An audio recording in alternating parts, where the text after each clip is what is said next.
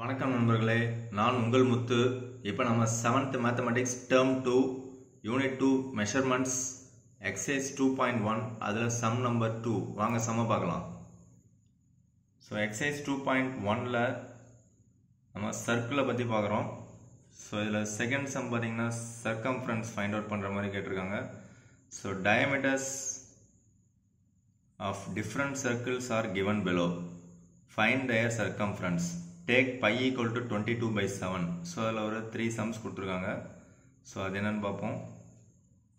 தமிழில் பார்த்தீங்கன்னா கொஸ்டின் அதே தான் இருக்கும். அதாவது வெவ்வேறு வட்டங்களின் விட்டங்கள் கீழே கொடுக்கப்பட்டுள்ளது, அவற்றின் சுற்றளவை காண்க. pi equal to 22/7 என்க.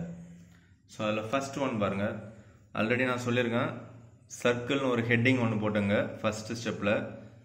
சொல்யூஷன் பார்ட்டில் ஃபஸ்ட்டு சர்க்கிள்னு ஒரு ஹெட்டிங், ரைட்டில் ஒரு ரஃப் ஃபிகராக ஒரு சர்க்கிள் ஒன்று போட்டுங்க.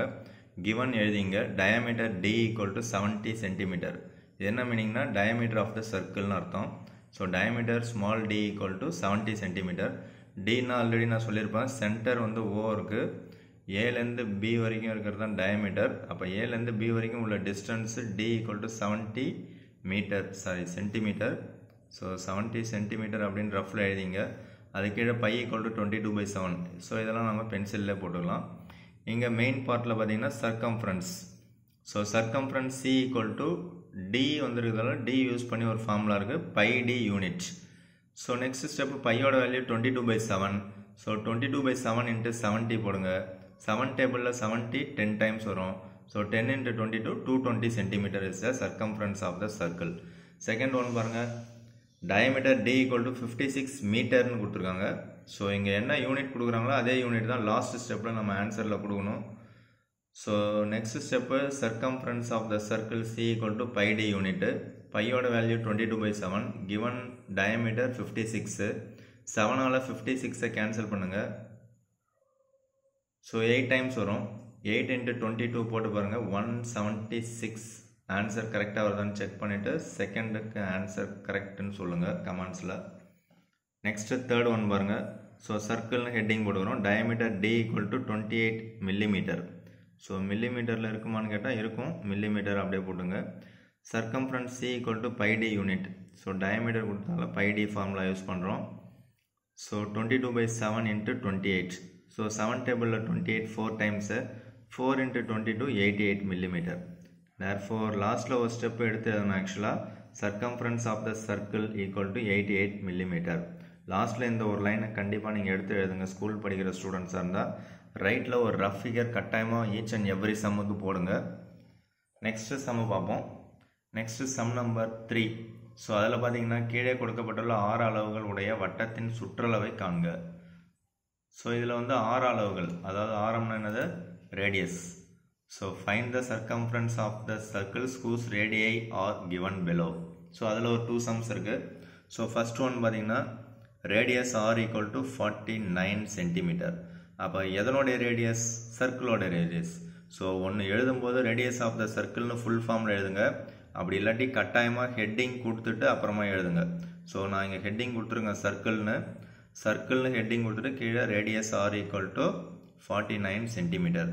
ஸோ அதை அப்படியே என்ன பண்ணுறோம், ஒரு ரஃப் ஃபிகர் ஒன்று போடுறோம், ஒரு சர்க்கிள் ஒன்று போடுங்க. ஸோ அதில் சென்டர்லேருந்து பவுண்டரியில் ஒரு பாயிண்ட் ஏன்னு ஃபிக்ஸ் பண்ணியிருக்கேன். பிட்வீன் டிஸ்டன்ஸ் தான் சென்டர் O, பவுண்டரியில் ஒரு பாயிண்ட் ஏ, பிட்வீன் டிஸ்டன்ஸ் தான் ரேடியஸு. ஸோ அப்போ OA equal to R equal to 49 centimetre. So அந்த 49 7 டேபிளில் கேன்சல் ஆகும். ஸோ pi ஈக்குவல் டு 22/7 நான் கன்சிடர் பண்ணியிருக்கேன். அங்கே பையோட வேல்யூ அவங்க எதுவுமே கொஸ்டினில் கொடுக்கல. ஸோ கொஸ்டினில் கொடுக்காத காரணத்தினால நான் 22/7 நானே கன்சிடர் பண்ணிக்கிட்டேன். நீங்கள் 22/7 கன்சிடர் பண்ணலாம். அப்படி இல்லாட்டி 3.14 யூஸ் பண்ணலாம். இல்லை பையை அப்படியே கூட நீங்கள் வச்சுக்கலாம். ஓகேங்களா? ஸோ இங்கே circumference C equal to 2πr unit அப்படிங்கிறது, ரேடியஸ் கொடுத்தாங்கன்னா ஃபார்முலா 2πr. ஏன்னா டயமீட்டர்னா D போடுவோம், Dக்கு பதில் 2r யூஸ் பண்ணுவோம். D ஈக்குவல் டு 2r அப்படின்னு நம்ம படிச்சிருக்கோம். அப்போ D பல் 2r 2 ஃப்ரண்ட்டில் போடுறோம், ஏன்னா கான்ஸ்டன்ட்டு, பையும் கான்ஸ்டன்ட்டு, r மட்டும்தான் வேரியபிள். So 2πr unit. ஓகேங்களா? நெக்ஸ்ட்டு பையோட வேல்யூ 22/7 கன்சிடர் பண்ணுறது சிம்பிளான ஒன்று. ஸோ அப்போ 2 into 22/7 into 49. ஸோ 7 டேபிளில் 49 கேன்சல் பண்ணுங்கள். 7 7s are so 7 into 2 14, 14 into 44 308 வருதான்னு செக் பண்ணிவிட்டு கமெண்ட்ஸில் சொல்லுங்கள். So circumference of the circle equal to 308 centimetre. So இதில் செகண்ட் ஒன் பார்த்தீங்கன்னா சர்க்கிள்னு ஒரு ஹெட்டிங் போட்டுங்க. Radius of the circle is 91 millimetre கொடுத்துருக்காங்க. So circumference equal to 2πr units.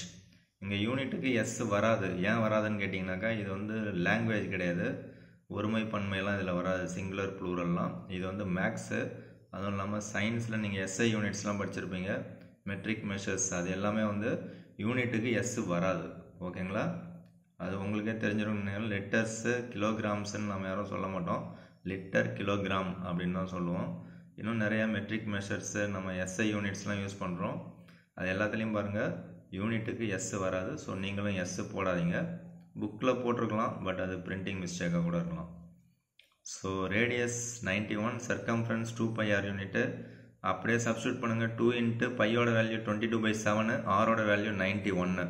91 பார்த்த உடனே 7ஆல் டிவைட் ஆகுமான்னு சில பேருக்கு டவுட் வரும். அப்படியே செக் பண்ணி பாருங்கள். ஸோ 9 வந்து 7 டேபிளில் 1 டைம் வரும், ரிமைனிங் 2 வரும். 21 7 டேபிளில் 3 டைம்ஸ் வரும். ஸோ அப்போ 13 டைம்ஸ் 91 வருது. ஸோ அப்போ 13 into 2 போடுங்க, 2 என்ன வரும் 26 வரும். இன்ட்டு 22 போடுங்க, ஆன்சர் 572 வருதான்னு கமெண்ட்ஸில் சொல்லுங்கள், தேர்டில் செகண்டுக்கு. therefore circumference of the circle C equal to 572 millimeter. Next sum number 4 கடைசியாக பார்த்துருவோம். The diameter of the circular bell is 4.2 meter. What is the circumference? Circular bell அப்படின்னாக்கா ஒரு வட்ட வடிவத்தில் இருக்கிற கிணறு. மேக்ஸிமம் கிணறு எல்லாமே வட்ட வடிவத்தில் தான் இருக்கும். எங்கேயாவது ஒரு சில கிணறு வேணால் கட்ட வடிவத்தில் இருக்கும், அதாவது சதுரமாக இருக்கும். இங்கே பாருங்கள், 4th சம். ஒரு வட்ட கிணற்றின் விட்டம் 4.2 மீட்டர் எனில் அதன் சுற்றளவை காண்க. ஸோ இதுவும் சிம்பிளான ஒன்று தான். நமக்கு வட்டம்னு ஒன்று கொடுத்துருவாங்க, அதாவது சர்க்கிள். நெக்ஸ்ட்டு விட்டம்னு ஒன்று கொடுத்துருவாங்க, அது டயமீட்டர் டி. அப்போ டி கொடுத்தாங்கன்னா πd தான் நமக்கு ஃபார்முலா. இதை பார்த்த உடனே மைண்டில் ஃபிக்ஸ் பண்ணிக்கணும். ரஃப் ஃபிகர் ஒன்று போட்டு மென்ஷன் பண்ணிங்க. ஹெட்டிங் ஒன்று கட்டாயமாக கொடுங்க, சர்க்குலர் பெல். அப்போ சர்க்குலர் பெல் அப்படின்னாக்கா வட்ட வடிவ கிணறுன்னு அர்த்தம். Next diameter D equal to 4.2 metre. எனக்கு இந்த பாயிண்ட்லாம் இருந்தால் எனக்கு பிடிக்காது, அதனால் அந்த பாயிண்ட்டை நான் ஃபஸ்ட்டு ரிமூவ் பண்ணிக்கிறேன். எப்படி ரிமூவ் பண்ணுறதுன்னு உங்களுக்கு சொல்லிடுறேன். ஸோ 4.2 ஆக்சுவலாக பாயிண்ட் எங்கே இருக்கணும்னு கேட்டால் ஒரு நம்பர்லையும் எண்ட் ஆஃப் த டிஜிட் இருக்கணும். எண்ட் ஆஃப் த டிஜிட் பாயிண்ட்டே வைக்கலன்னா வைக்க தேவையில்ல, ஏன்னா அங்கே தான் இருக்குன்னு அர்த்தம். இங்கே நடுவில் பாயிண்ட் இருக்குது. என்னென்ன இருக்குது? 4.2. இங்கே இருக்கிற பாயிண்ட்டை ஒரு டெசிமல் ரைட்டில் மூவ் பண்ண போகிறோம். ஸோ ஒரு டிஜிட் ரைட்டில் மூவ் பண்ணும்போது அப்போ 10ஆல் இன்ட்டு பண்ணிங்கனாக்கா கரெக்டாக இருக்கும். 10ஆல் இன்ட்டு பண்ணால் ஒரு டிஜிட் ரைட்டில் மூவ் ஆகிடும். 10ஆல் மட்டும் இன்ட்டு பண்ணால் தப்பு. 10ஆல் இன்ட்டு பண்ணி 10ஆலே டிவைட் பண்ணிட்டாக்கா திரும்ப பழைய பொசிஷனே வந்துடும். அதாவது ஆல்ரெடி என்ன இருந்ததோ அதுவே தான் கிடைக்கும். ஸோ அப்போ 10ஆல் இன்ட்டு பண்ணி 10ஆல் டிவைட் பண்ணுறோம். இப்போ அந்த நியூமரேட்டர் 10 மட்டும் இங்கே இன்ட்டு பண்ணும்போது பாயிண்ட் மட்டும் ரைட்டில் மூவ் ஆகிடும். டிவைடட் பை 10 அப்படியே வச்சுக்கிறோம்.